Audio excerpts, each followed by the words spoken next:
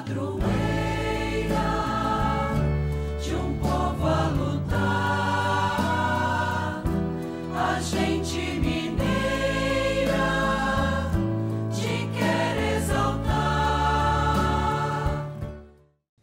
Amado irmão, amada irmã, saúde e paz.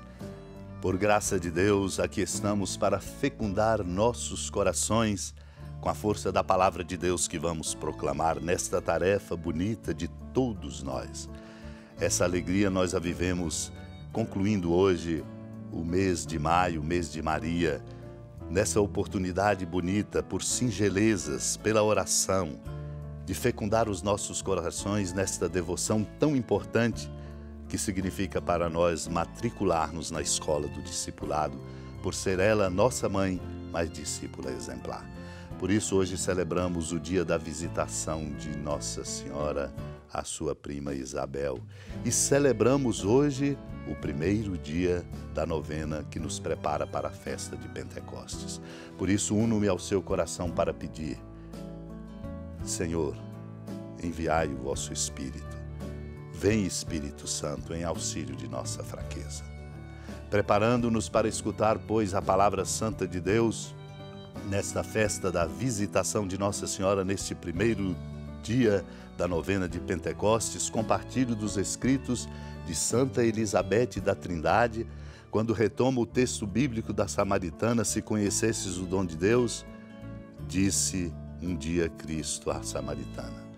Mas que dom de Deus é esse, senão Ele próprio? E como nos diz o discípulo bem-amado, Ele veio para os seus, mas os seus não o acolheram. São João Batista poderia ainda dirigir a muitos cristãos esta palavra de advertência: entre vós está alguém que não conheceis. Se conhecesses o dom de Deus, existe alguém que conheceu esse dom de Deus, alguém que dele não desperdiçou parceria alguma, uma criatura tão pura e tão luminosa que parece ser a própria luz. Uma criatura cuja vida foi tão simples e tão absorta em Deus que dela quase nada se pode dizer. É a Virgem fiel, aquela que guardava todas as coisas no seu coração. Ela se conservava tão pequenina, tão recolhida perante a face de Deus no segredo do templo, que atraiu as complacências da Trindade Santa. Porque Ele olhou para a sua humildade, para a humildade de sua serva. De agora em diante, diz ela, todas as gerações me chamarão bem-aventurada. O Pai, voltando para essa criatura tão bela, tão desconhecedora de sua beleza, quis que ela fosse no tempo a mãe de quem Ele é o Pai na eternidade. Então, tendo vindo o Espírito de amor que preside a todas as operações de Deus, a Virgem pronunciou o seu fiat. Disse: sim, eis aqui a serva do Senhor. Faça-se em mim segundo a tua palavra. E aconteceu o maior dos acontecimentos e o do maior dos mistérios. E pela vinda a ela do Verbo, Maria tornou-se para sempre cativa de Deus. Naqueles dias, Maria partiu para a região montanhosa, dirigindo-se apressadamente a uma cidade da Judéia. Entrou na casa de Zacarias e cumprimentou Isabel. Quando Isabel ouviu a saudação de Maria, a criança pulou no seu ventre e Isabel ficou cheia do Espírito Santo. Com um grande grito exclamou: bendita és tu entre as mulheres e bendito é o fruto do teu ventre. Como posso merecer que a mãe do meu Senhor me venha visitar? Logo que a tua saudação chegou aos meus ouvidos, a criança pulou de alegria no meu ventre. Bem-aventurada aquela que acreditou, porque será cumprido o que o Senhor lhe prometeu. Maria disse: a minha alma engrandece o Senhor e se alegrou o meu espírito em Deus, meu Salvador, pois Ele viu a pequenez de sua serva. Eis que agora as gerações hão de chamar-me de bendita. O poderoso fez por mim maravilhas e santo é seu nome. Seu amor de geração em geração chega a todos que o respeitam. Demonstrou o poder de seu braço, dispersou os orgulhosos, derrubou os poderosos de seus tronos e os humildes exaltou. De bens despediu os famintos, despediu sem nada os ricos. Acolheu Israel, seu servidor, fiel ao seu amor, como havia prometido aos nossos pais, em favor de Abraão e de seus filhos para sempre. Maria ficou 3 meses com Isabel, depois voltou para casa. amado e amada de Deus. A festa da visitação de Maria, sua parenta Isabel, para a nossa Igreja é a renovação e a indicação do grande e importante convite de vivermos a experiência bonita de sermos uma igreja em saída, indo ao encontro dos outros. Essa é a nossa tarefa fundamental. Por isso ela entra na casa de Isabel e quando entra, a criança pula no seu ventre e Isabel fica cheia do Espírito Santo.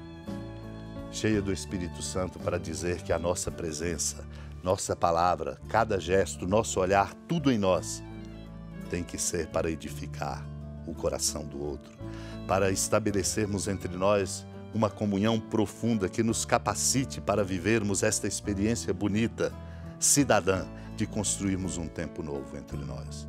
Por isso, Isabel diz: bendita és tu entre as mulheres e bendito é o fruto do teu ventre. Como posso merecer que a mãe do meu Senhor me venha visitar? E ela foi. Como devemos fazer com todas as pessoas, sobretudo indo ao encontro dos pobres, dos enfermos, daqueles que estão nas periferias geográficas e nas periferias existenciais, como sempre nos adverte e indica o Papa Francisco. A saudação chegou aos ouvidos dela e a criança exultou de alegria. Por isso ela diz uma verdade fundamental para mostrar que é o impulso e a força da fé que nos faz viver a alegria da caridade. Bem-aventurada aquela que acreditou, porque será cumprido o que o Senhor lhe prometeu.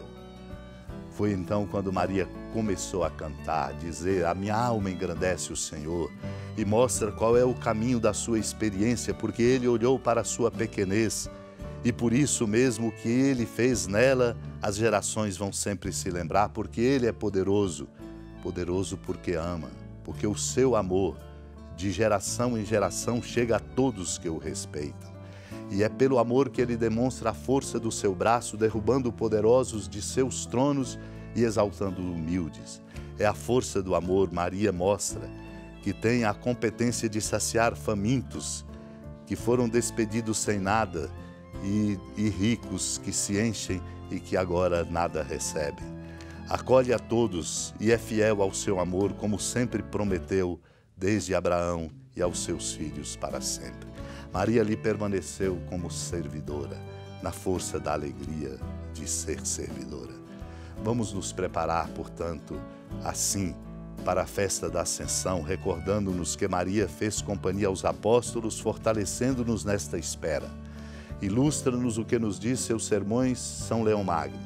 Assim como na solenidade pascal, a ressurreição do Senhor foi para nós motivo de grande júbilo, agora também a sua ascensão aos céus nos encherá de imensa alegria. Vamos nos preparar vivendo assim esta abertura à ação do Espírito Santo de Deus. Supliquemos.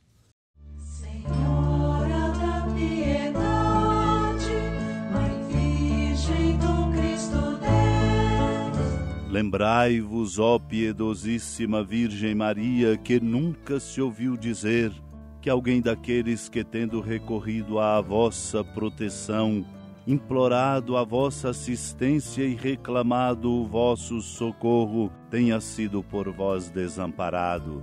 Animado com igual confiança, a vós recorro, ó Virgem das Virgens, e gemendo sob o peso dos meus pecados, me prostro a vossos pés. Não desprezeis as minhas súplicas, ó Mãe do Verbo encarnado, mas dignai-vos de as ouvir propícia e de me alcançar o que vos peço. Amém. Feliz padroeira de um povo a lutar, a gente mineira te quer exaltar, não só lá na serra, tu és esplendor de toda esta terra, também és fulgor.